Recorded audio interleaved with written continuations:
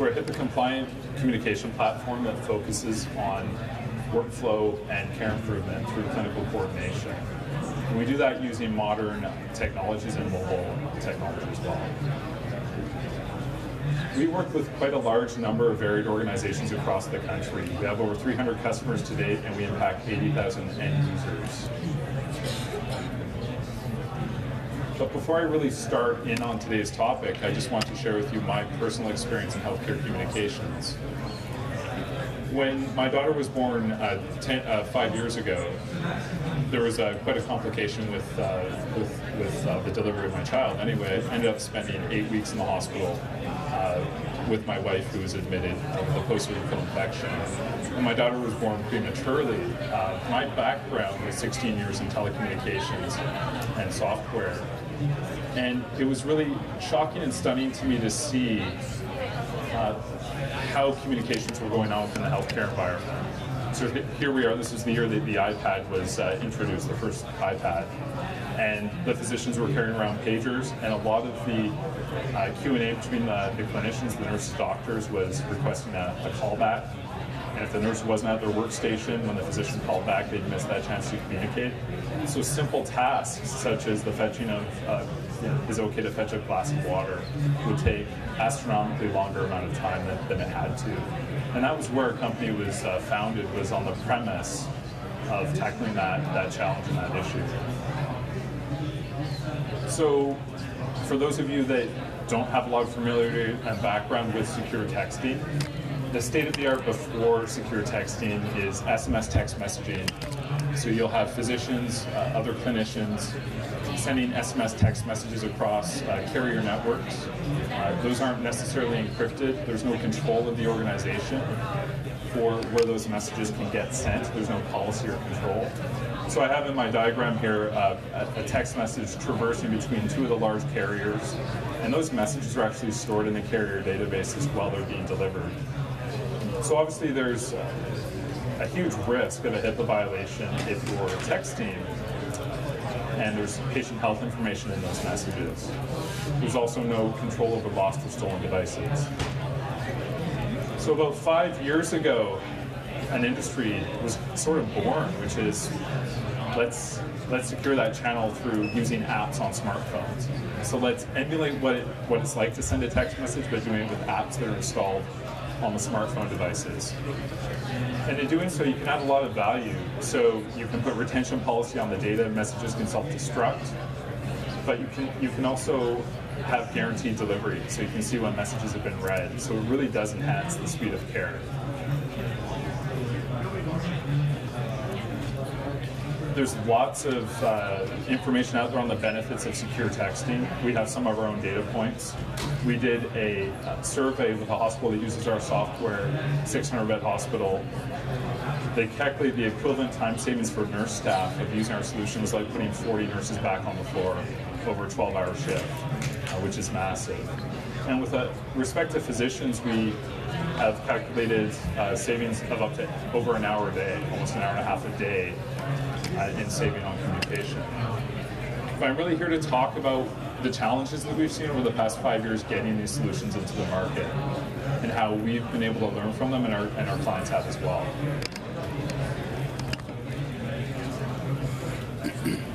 So one of the main concerns that we deal with is the reliability issues, and I'm going to speak to that in more detail. Low user adoption, so getting everybody on the same platform and moving forward, that tends to be a huge issue. As does lack of user inclusion. There's a lot of point solutions out there that were targeted, for example, towards physicians, others targeted towards nurse. Lack of structure and policy with respect to how and when messages should be sent is a huge issue. A very common problem. Everyone's up on the same texting platform, and it's 3 a.m. and a nurse goes to the patient chart, sees the physician's name, gets on the texting app, and sends a message. Physician's not on call, not in the hospital, not even on shift. We've seen projects end over those types of incidents, so that's a big deal. And then lastly, lack of integration. Without being integrated into IT and clinical systems, we're going to go in depth on that today, you have a point solution. it doesn't really solve any problems. All you're doing if you just have a point texting solution is you're securing a channel that was insecure previously, and it doesn't really fit the bill, and that's what we've discovered over the past 5 years. So some of the typical reliability concerns that we've encountered over the years is concerns over network coverage, data issues, poor battery life. What happens when the physician's phone is on a guest Wi-Fi network and it thinks it's on a data network, but it's actually not on a network?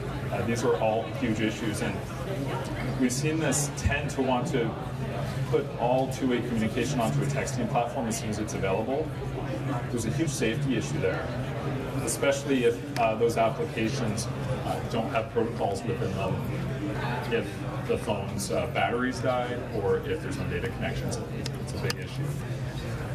So there's a lot of ways to solve that. We solve that in software by putting policy on the messages. So for example, if a targeted user does not receive a message within a certain period of time, we can escalate that up through the team and through the organization.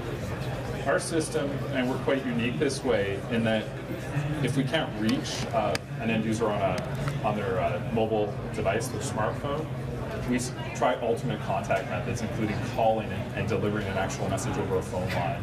So we have these stages and steps of redundancy. And of course, if we can't reach a user, there's escalation policy involved.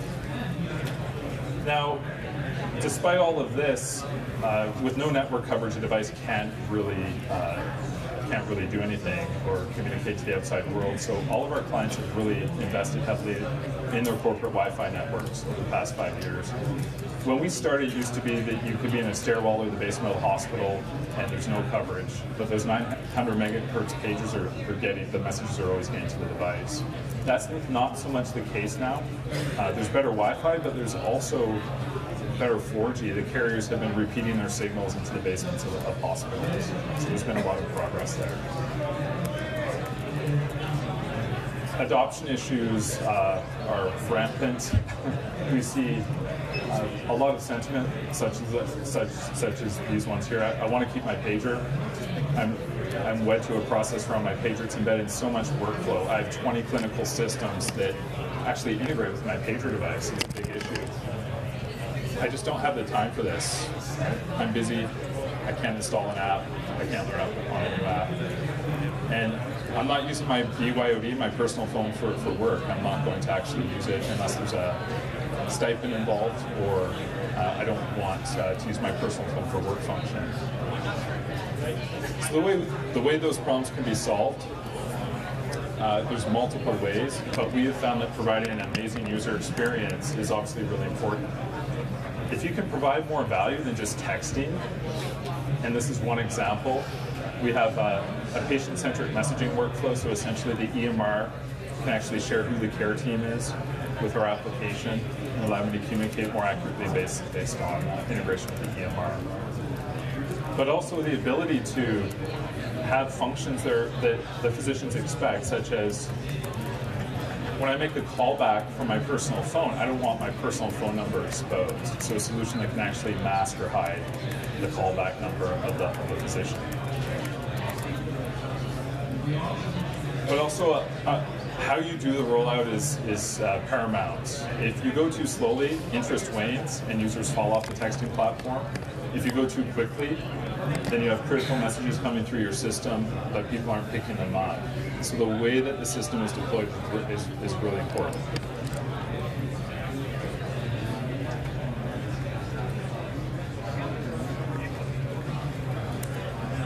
The inclusion issue is a big one that we're seeing today with the fragmentation of the secure communication market. So you've got companies that focus only on physician communication, and then you've got nurse call systems. They're very different roles and very different needs. So having a single solution that can actually accommodate all the stakeholders in the care continuum is very important. So as an example of solving inclusion issues, having a system that does integrate with your existing infrastructure around nurse call and alarming.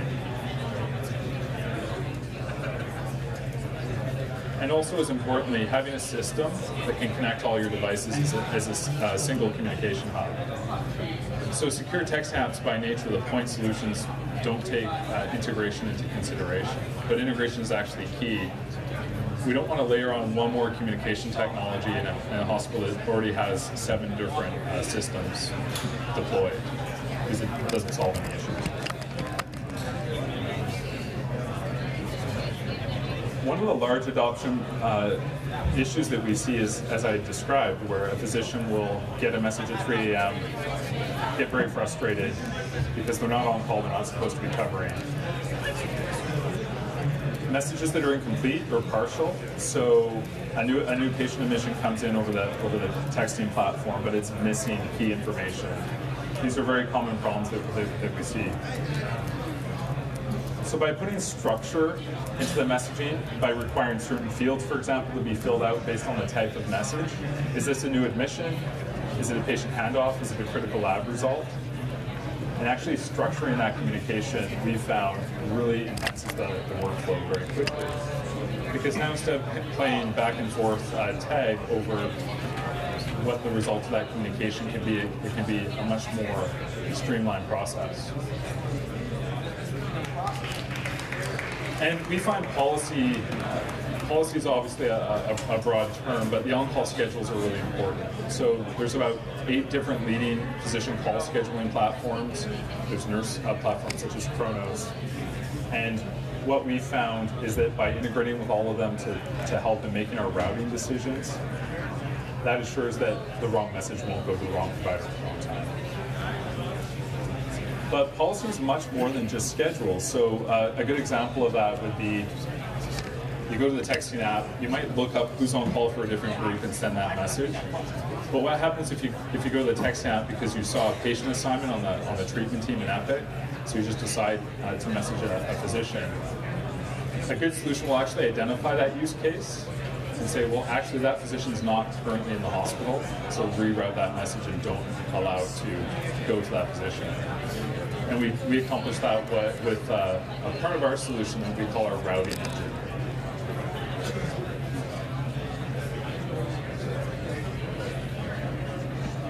The Joint Commission has ruled on this more than one time, which is, no, it's not acceptable to text orders. But this is actually a message that we actually sampled a message where here's an order occurring regarding a restart of heparin. By the Joint Commission's standard, that message shouldn't be happening. This is happening regardless of whether you're doing secure texting or you're using an open texting solution. The tendency to text orders is going to be there. Well, how do you solve that problem? It's a big problem. If you structure the messages and you actually route those into the EMR based on who the patient is, that allows you to actually be compliant with the Joint Commission's finding on texting orders. So if it's orchestrated properly, your texting platform can actually be used to convey useful information from doctor to nurse, such as texting an order.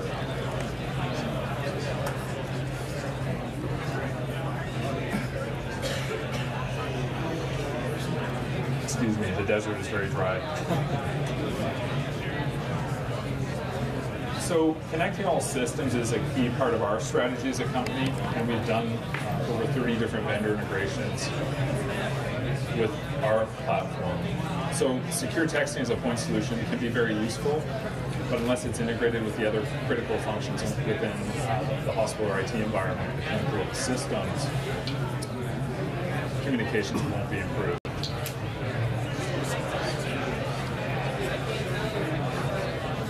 We have a lot of resources as an organization on this topic, a number of case studies, RFP templates, as well as case studies where we've implemented some of these more advanced communications methods around a secure texting platform. So if you're interested, please feel free to visit our website. I'm going to break quite early now and pause for questions. We have about 5 minutes left. So thank you very much for coming to listen to me today. I really appreciate it. Thank you.